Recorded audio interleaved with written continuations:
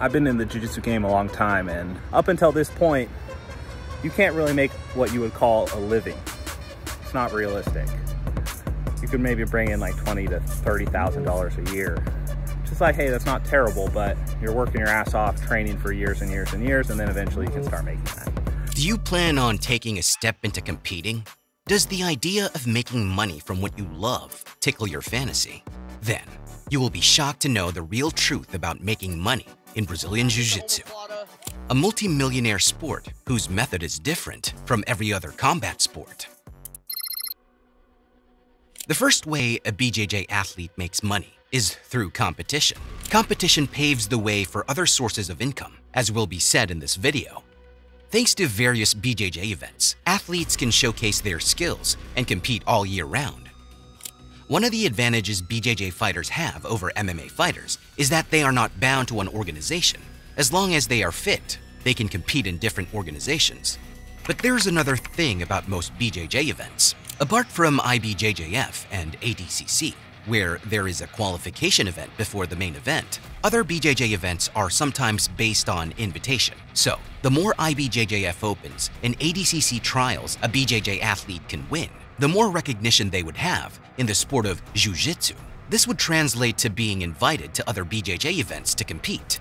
So, how much do the big dogs of BJJ events, IBJJF and ADCC, pay? Galval advances to the lightweight final here at the 2024 Worlds. The biggest BJJ no-gi event is the ADCC. According to the 2022 ADCC competition, this is how much the athletes were paid. For the men's weight class brackets, the first position gets $10,000, while the second, $5,000. Then the third runner-up gets $3,000, and the fourth gets $1,000. While in the men's absolute bracket, the winner gets $40,000, which is 400% more than in the regular weight class. Also, the first runner-up gets the same price as the winner of the men, $10,000. The second runner-up gets $2,000, and the third runner-up, $1,000. For the women's weight class brackets, the victory prize is 40% lower than the male. The winner gets $6,000, and the second in line gets $3,000, while the third goes home with $2,000, and the fourth with $1,000. But due to pressure from the BJJ community, the ADCC organizer has promised to make equal pay for both male and female divisions.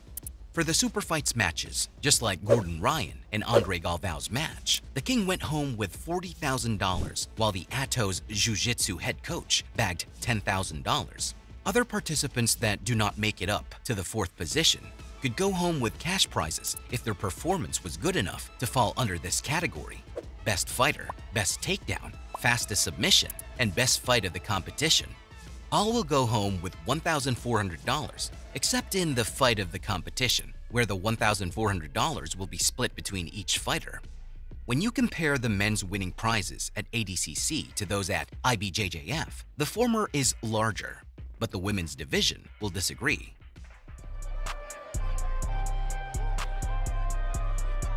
This is because IBJJF pays the women's division more than the ADCC does due to an equal pay policy. So instead of ADCC's $6,000, the women are paid more depending on the number of participants in the competition.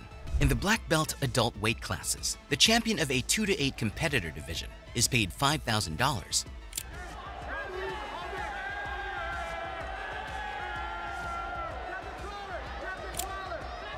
In a division with 9 to 16 competitors, the champion gets paid $6,000. 17 to 32 participant champion goes home with $7,000, and a 33-plus division champion will have to make do with $8,000. But keep in mind that to get to this position, for example, the ADCC, you must first have won the trials or be so elite that you'll be invited to compete. Winning the trials is a whole lot, as you have to defeat up to 6 different opponents depending on the division. So, of the hundreds of competitors, only 4 of the best take the cash prize. So, what do the others do? Some have to compete in local tournaments, where they pay a registration fee. Others do not have to pay because they are covered.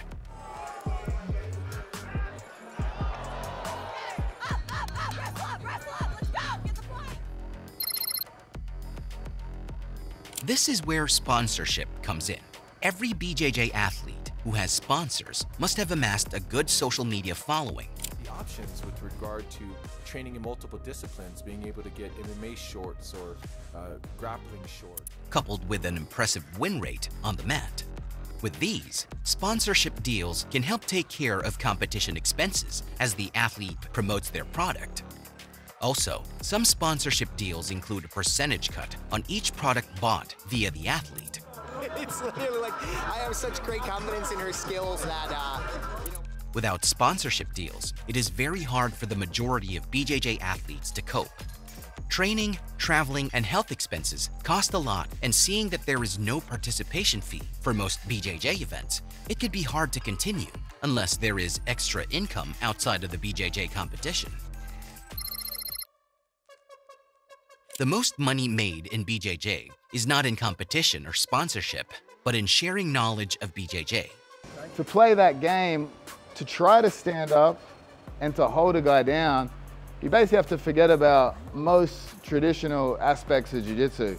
This is the most lucrative part of BJJ. It is split into teaching seminars, selling instructionals, and running a BJJ gym. All these fall under your being a successful athlete first. Reputation is the currency for value in BJJ. A couple of wins and titles in major BJJ events make the BJJ community sing the praises of BJJ athletes. From there, these successful BJJ competitors can sell out seminars because of their record and name. Hey, I'm Joseph Chen. I'm here at Bang Tao Muay Thai and MMA in Phuket, Thailand. We're doing a seminar here today. I'm in Dima. Potentially making more from these seminar classes than on the mat. These teachings can also be turned into a passive form of income called instructionals. Once they are made, promotional posts from the athlete yield monthly sales. But the bad news is that mostly English-speaking BJJ athletes are able to sell more instructionals. Start reaching towards me, maybe I'll come in here, and instead of taking long frames. Also, the instructional sector is oversaturated. Mostly big names like John Danaher, Gordon Ryan, and Craig Jones sell the majority of instructionals. Although you could say the same when opening a BJJ gym, it is still possible for an average black belt to make more money from teaching than in competition, even though notable gyms make more because of the name behind it.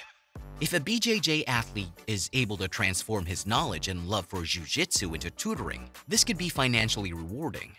BJJ athlete millionaires mostly make their money from seminars, instructionals, and gym membership. This is quite the opposite when you look at other combat sports. For example, boxing, kickboxing, and MMA. The most money is made in competition, not in the coaching part of the sport. This is an indication that getting paid a few thousand to make the podium at the world's toughest BJJ tournament just isn't going to cut it. But why is this so? Why does BJJ pay its athletes this low? Thank you for watching, liking, and subscribing. To get to the answer, stay tuned for the next video.